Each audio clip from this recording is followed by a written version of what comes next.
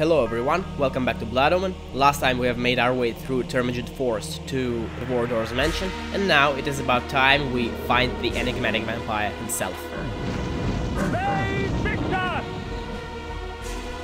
That this vulgar display of fortune remained undisturbed was a testament of fear's dominion over greed.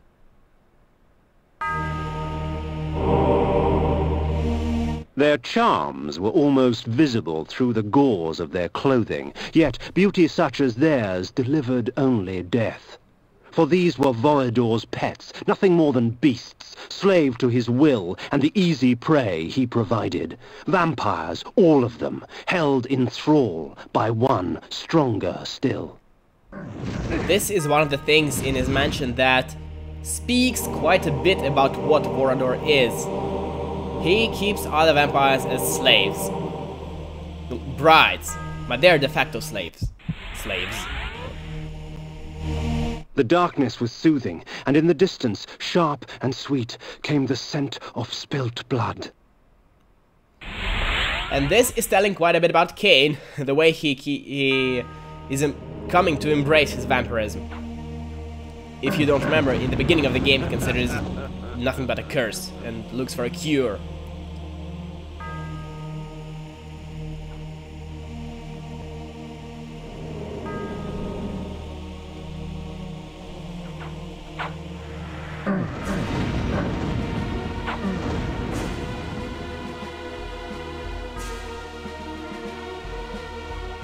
Now, speaking of the mansion, a lot of the time that we spend here, we actually spend not progressing through the level, but instead finding secrets. Because there are a lot of them here. In fact, I'm pretty sure that this is the second richest area in the game in terms of secrets.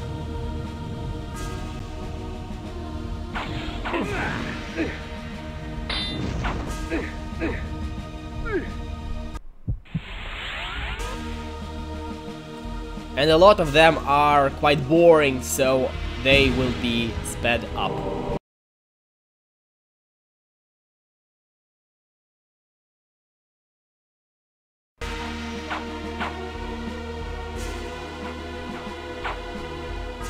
And unfortunately, you can get stuck in enemies and environment. And the only way out of this is by killing everything in your path.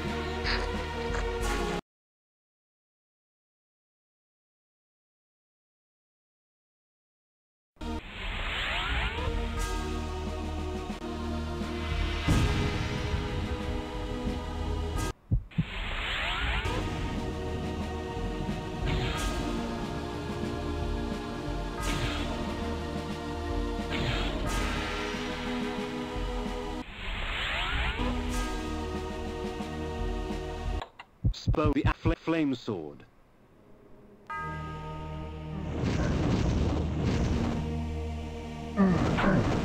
They Victus!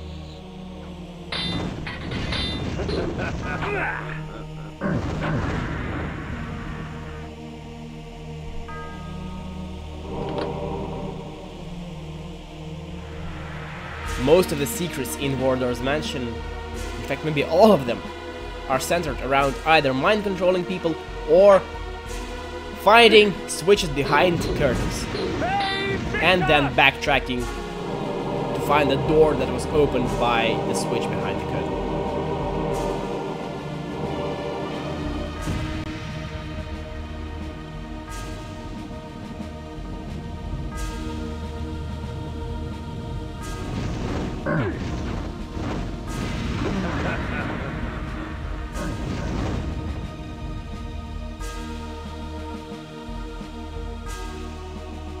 What is this?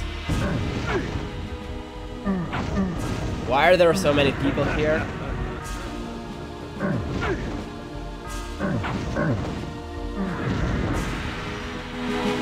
Vorador's pantry. A vampire's feast. Like cattle awaiting slaughter, men and women dangled from the rusted hooks upon the dungeon walls. Blood and viscera frosted the dirt and stone. The abundance nearly overwhelmed me. For blood is the life. Okay, so vampires are his pets and humans are his snacks. My enemies are quite vicious, and the Chaos Armor extracts from them a heavy price for their bloodlust. The blows are meant for me, but it is their bodies that carry the wounds. Chaos Armor is useful, but I'm pretty sure that I forget to use it for quite a while. Still, in any event,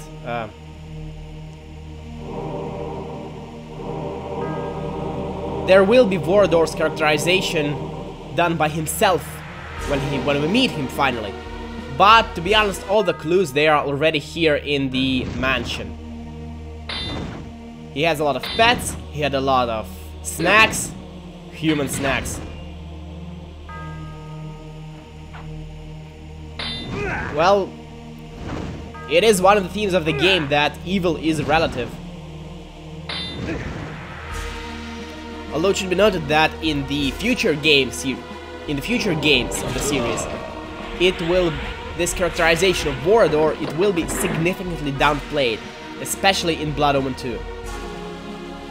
But here he is essentially a god am I kind of person.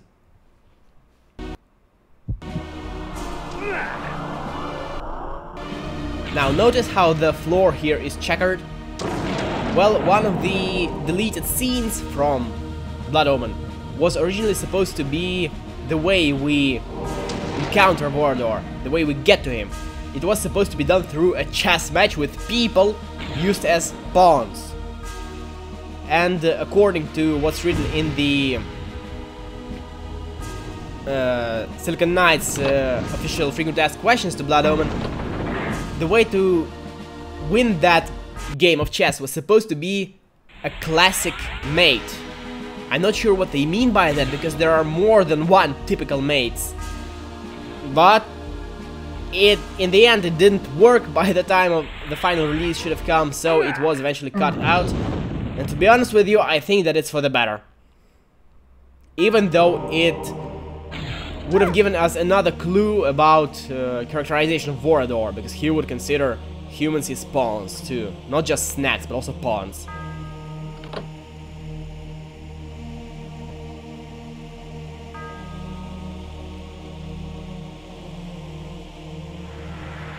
You will sometimes see me get stuck here for a second. This is because I am looking at a guide as I play through this, because I don't want to miss secrets. Although in the end I do miss secrets, so it all turns out to be in vain.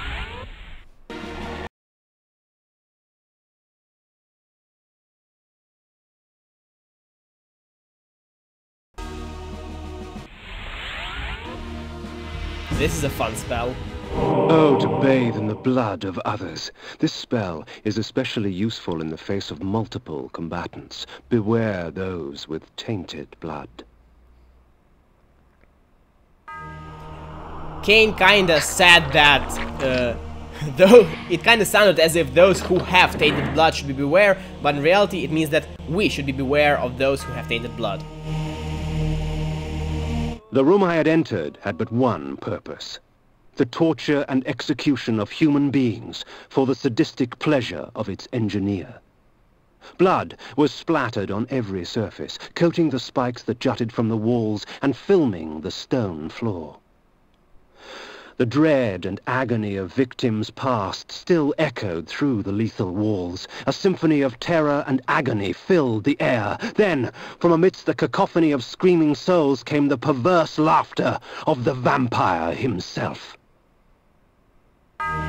And upon the wall, scribbled in blood, were the words, Manus Celer Die. Manus Celer Dei, the swift hand of God. This is what the prisoners themselves view Vorador, and all vampires, I guess. Yeah, this is pretty grim for humans. Again, evil is relative, which is something you may or may not agree with, but this is the idea that the game sometimes shoves down your throat, although usually it's fairly subtle, so credits to Silicon Knights on that.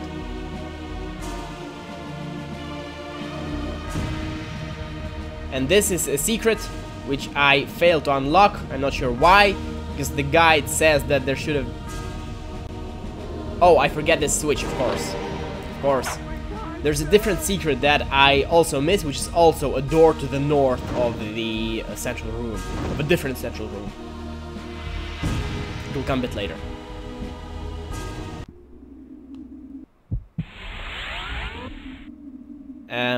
This is not mandatory, this is optional. And this is very slow, and I will speed this up. I don't even need most of this stuff anyway, but I collect it because I hoard things.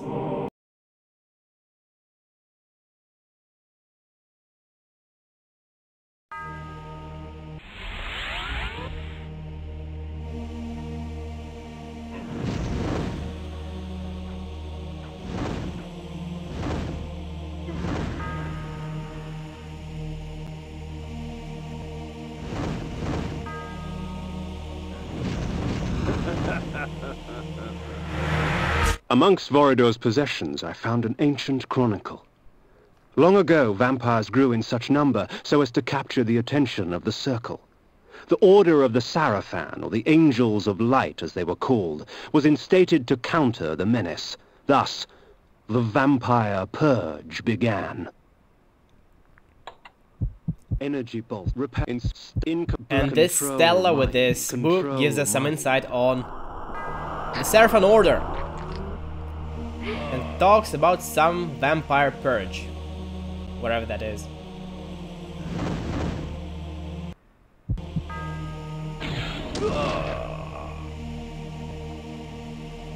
This will be another secret, and a secret that also gives some insight on the backstory of the game, well, of the series really. Although the developers originally didn't think that would be about the series. And what exactly were they drawing? I mean, these drawings. The tapestries wove a tale of chaos ignited, an orgy of fire and pain. Undead beings with rotted skins caked with sulfur and ash beckoned at me through a burning abyss. Their tortured stares were a testimonial to the price of weakness.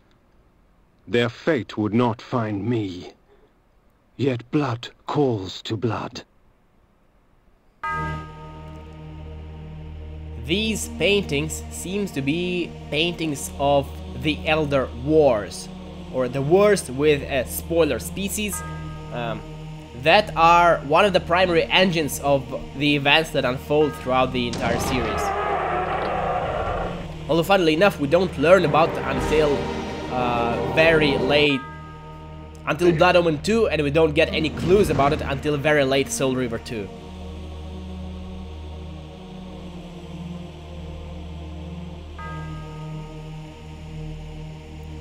And this is the door to the north that I was thinking about. This one is supposed to be open, but I forgot to do something apparently, and it's closed. And thus I miss a secret, unfortunately.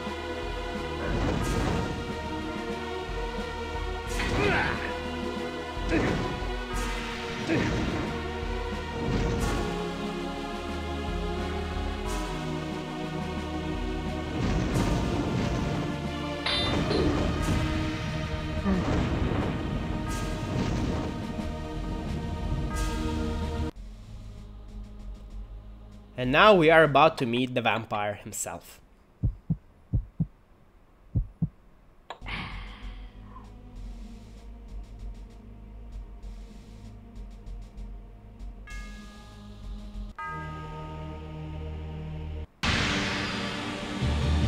In the bowels of that black forest, I found something worse than hell.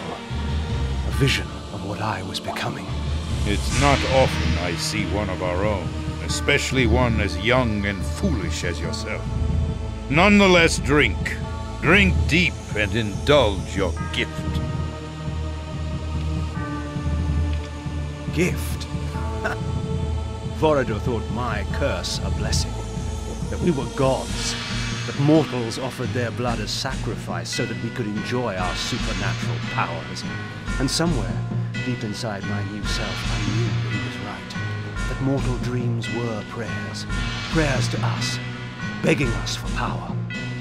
I pondered this as the decadent old fool prattled on about his past.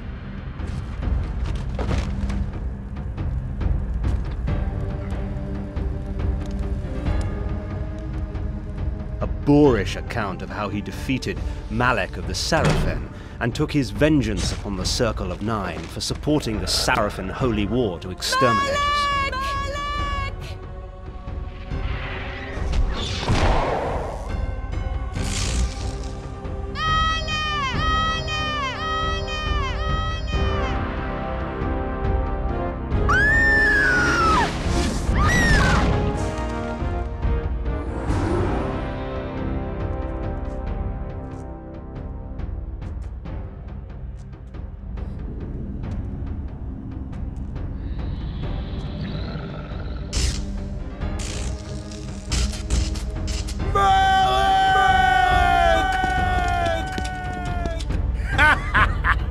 Call your dogs! They can feast on your corpses!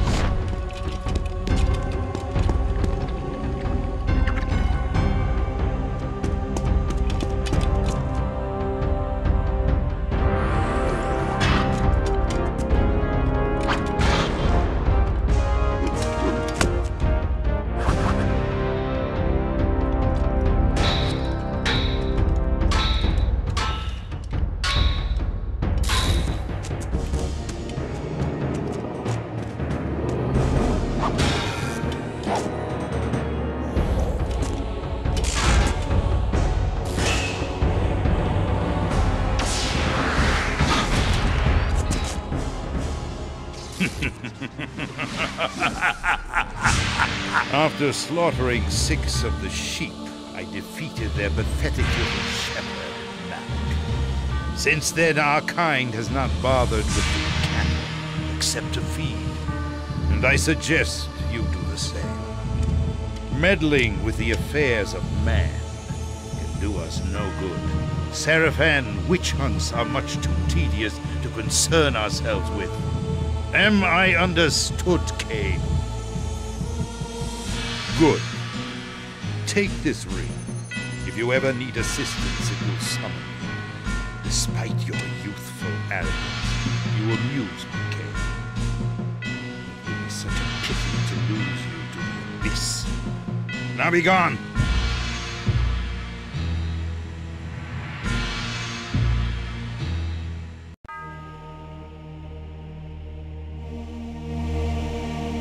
My visit with Vorador only strengthened my resolve. His power uncontested by mortals, he had fallen to another enemy. Decadence has claimed itself many a great warrior. So, I hope that you noticed during the cutscene the mural of a woman on the wall behind Vorador. So, meaning that there is... this mural, this painting will come up again in Defiance when we revisit the mansion. So there is still something human in him, I guess, but let's just say that everything he said, he means it. He very much means it.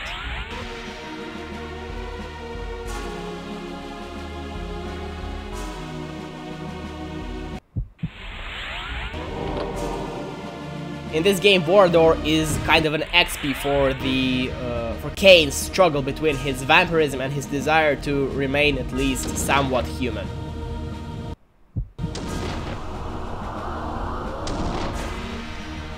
And this is an annoying part, and a completely unnecessary part, so I will speed this up without any regret.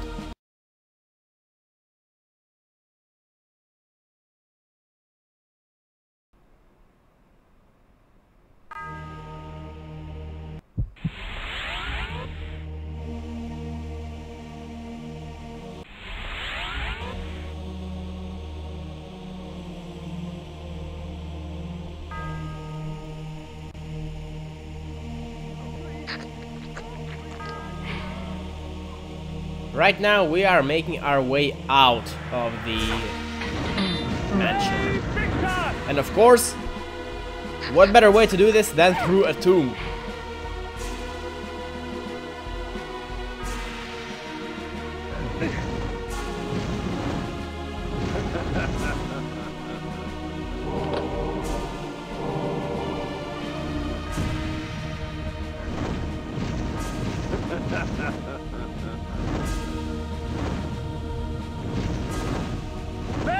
Victus!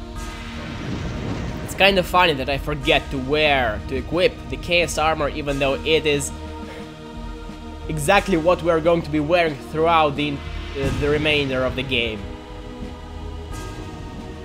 At this point we're about halfway through the game, but gear-wise, we are in the end game. We are very much in the end game, which is kind of funny and a bit unbalanced if you think about it.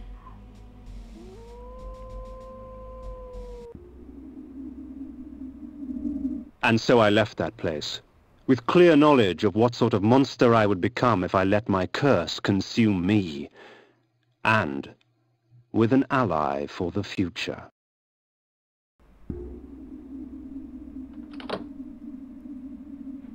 Yeah, as I said, this here was an exposition for Kain struggling with what he still considers, well, what he still considers his curse. Control, flame the axes. Vorador has fully embraced what he is, even though he too was human back when. A triad congregates at the roof of the world, Kain. A plot to twist the land, to shape the world. North is where your vengeance lies. That is the next target to progress the story, but we're not going to go there next time. To find out where we do go, you'll have to watch the next part. Goodbye.